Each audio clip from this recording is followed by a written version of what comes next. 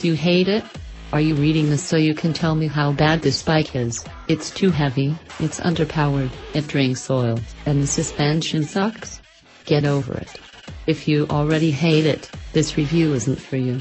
If you can afford the best of the best and want bragging rights based on the numbers on the spec list, the KLR 650 from Kawasaki isn't your bike. If you don't already hate it, are those things true? Yeah, pretty much.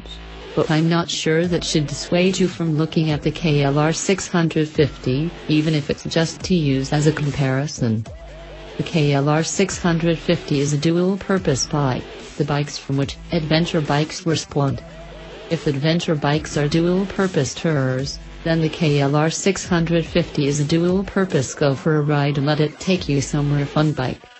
Not if a fledged tourer, but as on-road/off-road capable as a dual-purpose bike can be. Heavy?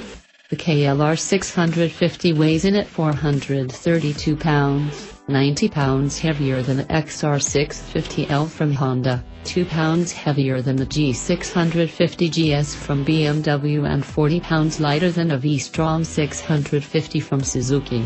So it is too heavy? I guess it depends on what you're comparing it to.